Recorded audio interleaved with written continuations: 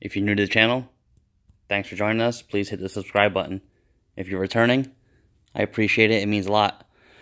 So this video I wanted to do in between my engine build series. So if you're new to the channel, check that out.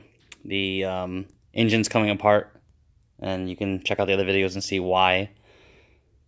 But I was a little nervous when I bought this Jackson Racing Supercharger, and that's another series that I had going with rebuilding it. So this is kind of like the update to that series. I was a little nervous about if this thing was going to fit in the CRX and clearance issues, because I hear a lot of people run into pulley issues. Good thing, after the rebuild, I sat it in there, and I have absolutely zero issues. I don't have to beat the fender wall out or the shock tower wall, nothing. Everything looks like it's going to line up perfectly when I put the new bracketry on for it. It'll set that alternator over to the left a little bit. Everything will line up, and I think it'll run amazing. So yeah, just wanted to throw this little update in there. So the Supercharger is fully rebuilt. It's just waiting to go back on a nice rebuilt engine that can handle the boost.